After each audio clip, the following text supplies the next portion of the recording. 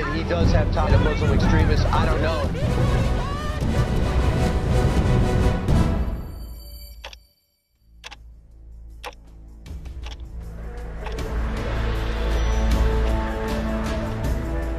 July 10th, 2017. Mosul, Iraq. A turning point in the war against the world's most dangerous terrorist group. داعش عندما أسقط الموصل وأعلن خلافته من هنا، ونحن أعدنا الموصل إلى حضن الوطن وقضينا على هذه الخلافة المزعومة. اليوم فرحة كبيرة تم زفها من قبل القائد العام للقوات المسلحة المحترم إلى الشعب العراقي بصورة عامة، إلى الشعب الموصلي بصورة خاصة. نتمنى أخواننا في مدينة الموصل أن يعيدوا ترتيب مدينتهم، يقضوا على أول أسبقية. يجب أن يفكروا في القضاء على الفكر الداعشي اللي زرعه في بعض العقول وخاصة الجيل الجديد. نتمنى أن ينسوا خلافاتهم، نتمنى أن يعيدوا بناء مدينتهم، وإن شاء الله كل العالم وكل الشعب العراقي مع هذه المدينة التاريخية العريقة. After almost 9 months of fierce fighting, the campaign to recapture Mosul and defeat Daesh ends with success. The Prime Minister of Iraq, Haider al-Abadi, tweeted a celebration of the victory, in which he said the world is seeing the end of the fake Daesh state and pledged to hunt down all of its remaining fighters. Now this terrorist group has lost control of a significant territory in Iraq, where it could harbor foreign fighters or exploit resources like oil.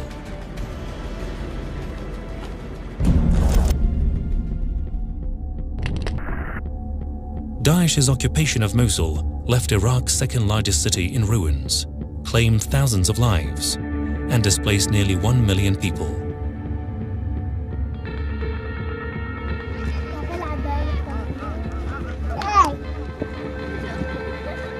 أنا أرجع بس بيت إذا مفلش شلون أقعد؟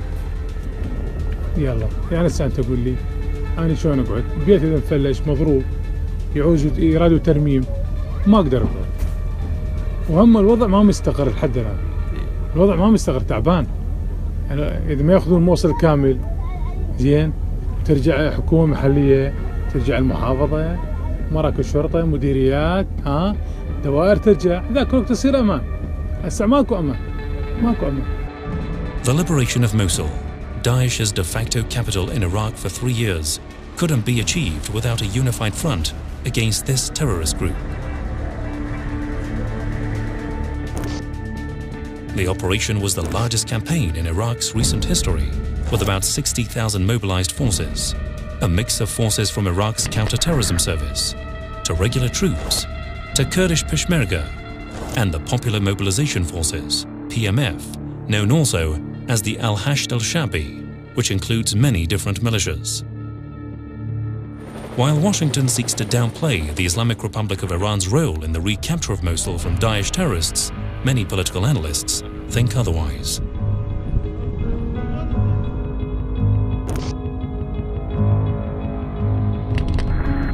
Just after the victory in Mosul, former Iraqi Prime Minister Nouri al-Maliki thanked Iran and praised the Islamic Republic for its advice to the Iraqi armed forces during the 9-month-long offensive.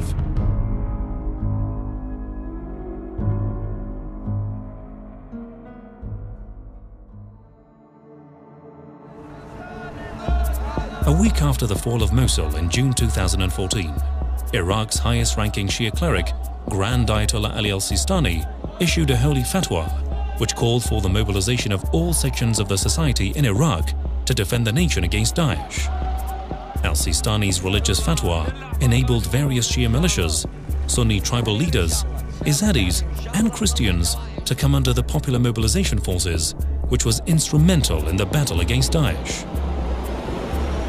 ودفعت هذه الفتوى بمئات الآلاف، وهذا النداء بمئات الآلاف من العراقيين شبابا وشيبا للالتحاق بجبهات القتال والتطوع، مما أدى إلى تأسيس حشد شعبي عراقي مبارك شكل منذ البداية وما زال قوة حقيقية العراق إلى جانب القوات العراقية المسلحة. The battle for Mosul is over now, but the struggle for Iraq's future is far from it. The imperative of defeating Daesh united Iraq's different forces. Now, there are fears that the fault lines between ethnic and religious groups may re-emerge.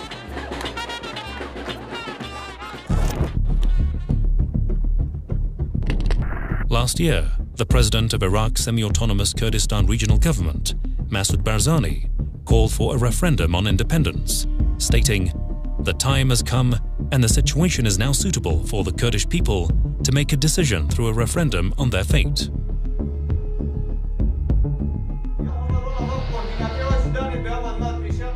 Meanwhile, the Kurds have taken advantage of the fight against Daesh to seize control of 70% of the territories in northern Iraq that are in dispute between Arabs and Kurds.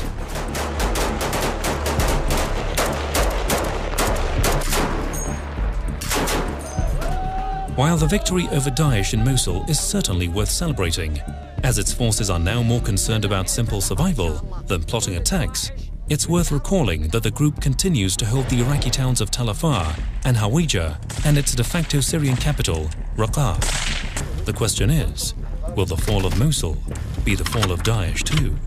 The fact is that the one thing that really brought together the fractious sects and ethnic groups of Iraq was their shared hatred of Daesh.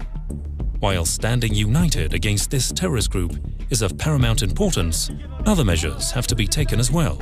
Above all, cutting off its financial resources. Now it's an open secret which countries funded and armed Daesh with their petrodollars to fan the flames of sectarianism in the region. There's an early 2014 email from Hillary Clinton, so not so long after she left Secretary of State, to her campaign manager, John Podesta.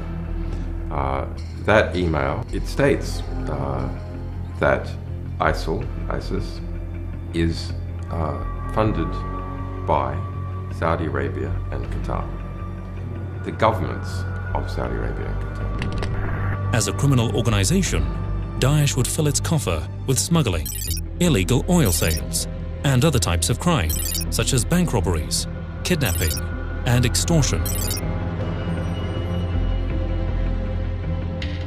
Cutting these financial resources is impossible without an international endeavor, as is the reconstruction of Iraq. Years of war, chaos, and insecurity have left many parts of this country in tatters. Without international support, Iraq will not be able to rise from the ashes. قضية تدعيم الاستقرار في المحافظات التي حررت من تنظيم داعش. الحكومة العراقية تولي أهمية كبيرة لهذا الجانب فيما يرتبط بإعادة الحياة، إعادة النازحين، لأن في ذلك عودة للأوضاع على ما كانت عليه ما قبل تنظيم داعش، خصوصا في ظل الأزمة المالية التي يعانيها العراق نتيجة انخفاض أسعار النفط. لكن هذا لا يعني بأن العراق سيعتمد فقط على هذه الإمكانيات الذاتية، وإنما سينتقل إلى قضية طلب الدعم الكبير من المجتمع الدولي في إعادة تأهيل هذه المحافظات. With the recent defeat of Daesh, it seems that this group's days are numbered. But it doesn't mean that extremism in the region and the world will go away with Daesh. Experts believe Takfiri Wahhabism, rather than Daesh, is the root cause of extremism, and as long as this cause is not addressed, the world will not see an era of total peace and harmony. Daesh is the latest embodiment of an extreme ideology called Wahhabism, with its roots in Saudi Arabia. And as long as that ideology persists, the world will be threatened by terror and violence.